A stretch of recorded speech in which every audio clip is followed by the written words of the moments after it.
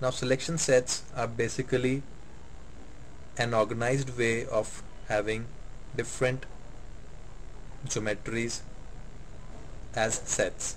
What that means is I can have all my ducts as one selection set out here, all the pipes as one selection set, structural elements as another, so on and so forth. The purpose of having selection sets is once I have these selection sets, I can tell Navisworks to run a clash test between different selection sets. So let's see how we can actually add some elements to selection sets. That can be done in two ways in Navisworks. The first way is I manually select certain elements. Let's say here I'm selecting some of the steel sections, and I can right click here, add current selection, I call it beams, and I'm done. Now you see right now there's nothing selected in my model. The moment I click on this selection set, it takes me back to that selection set, which I can use whichever ways I want. Now the other way, and that's a better way of doing things, is by actually running a search set.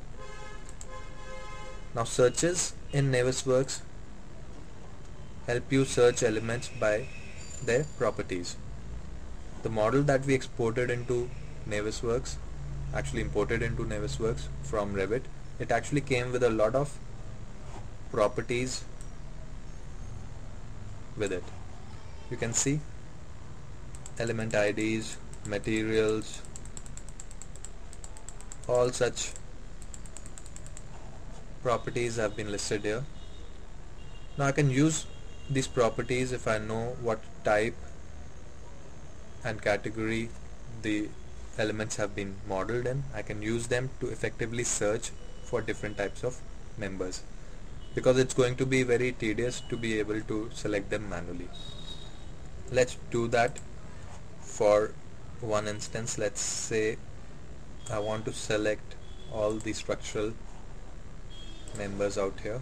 Now I know the types in which I've modeled them in Revit, so I can very quickly select those types and I can find the relevant geometry in my model. Consequently, I can add it. Now you see here we've got a current search add option, and that takes me to a search set which I can call as structural.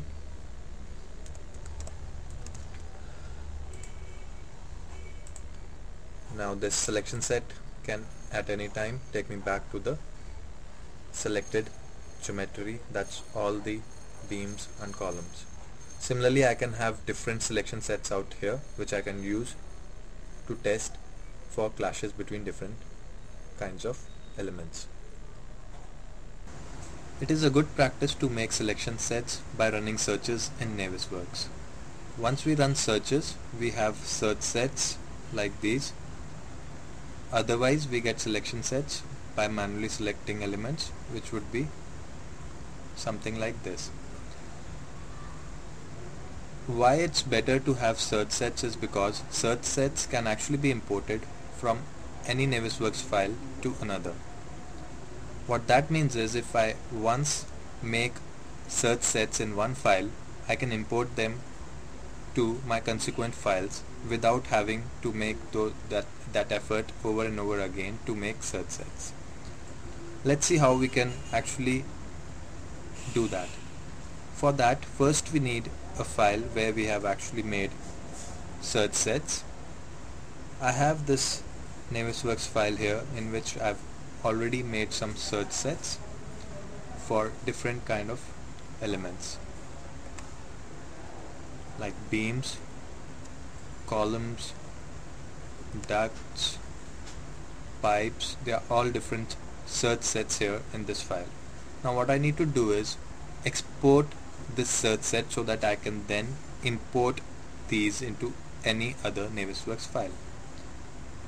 For that, I need to go to the File Export option, and there I have an option called Search Sets XML.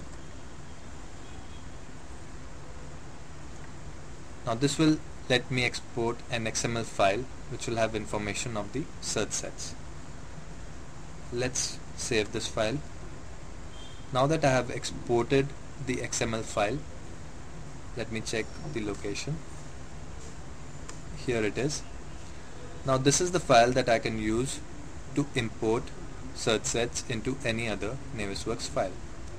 Let's go back to our demo file. Now I want to import those subsets out here.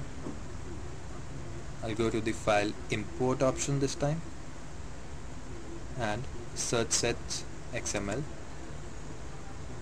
This is the search set I exported, and there you go. Now we have imported the selection sets into our file. We can use these selection sets to select the relevant geometries in our model: beams, columns, pipes, ducts, so on and so forth. Now these selection sets can be used to set up clashes between different geometries. What I mean to say is I can use these selection sets to set up a test between my pipes and ducts, between pipes and beams, whichever two combinations I want. For that, let's go and see the Clash Detective tool in Navisworks. This opens the Clash Detective tab here in Navisworks. Now you'll notice that it has two identical panes, a right and a left pane, which has all the selection sets that I have in my file. I can go and quickly close the selection sets tab from here and also close the search tab so I have a better view of the model. Now in the Clash Detective tab,